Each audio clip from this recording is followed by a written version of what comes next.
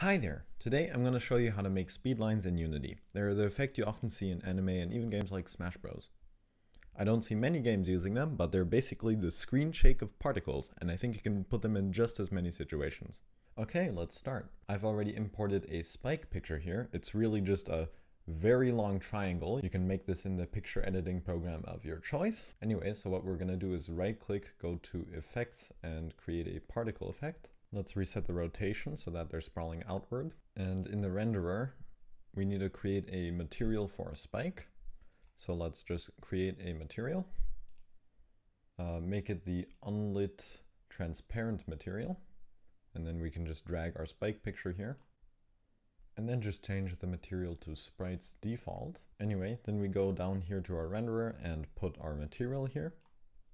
Make sure to change the render mode from billboard to stretched billboard. And now we can set the length of our particles here. Now you'll need to make them comically long if you want them to fit on all screens, or if you also want to move the particle to the position where it's happening. For now, I'll just put in a value of 11. Anyway, let's also fix some stuff by the shape here. Instead of using a cone, we can just use a circle. The radius will need to be about as long as the shape itself, maybe a bit bigger. Also make sure to change the radius thickness here to 0. Let's up the emission count from 10 per second to something like 125. And also increase the start speed, something like 15. We can also see that there's a bunch of particles that are flying out. We don't need all this starting lifetime. We can put it to something like 0.2 seconds.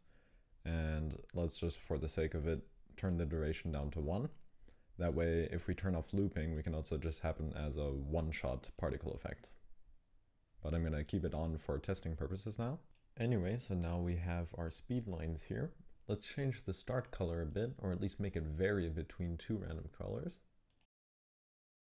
We'll make those white and gray. Finally, we'll add a bit of a color over lifetime gradient. Just go into here, we'll make it start out with the color blue or something. And just like that, that looks good. Now you can see it starts out blue and it goes out to white. We could even have it go out to alpha 0, and then they also kind of fade out if that's more what you'd like. But the choice is yours. Here we have some very nice speed lines. You can spawn them wherever. You don't have to loop them. You can just play them for a second when you spawn them, then have them be destroyed, or you can keep them on for as long as you want, and maybe you can put it onto a certain focus.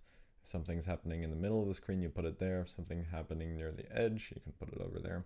Play around with it, change the size of the speed lines and the circle where it spawns. Have fun with it. And be sure to put it into your games, because as you can see, it's very simple to add in. Well, enjoy it, you guys.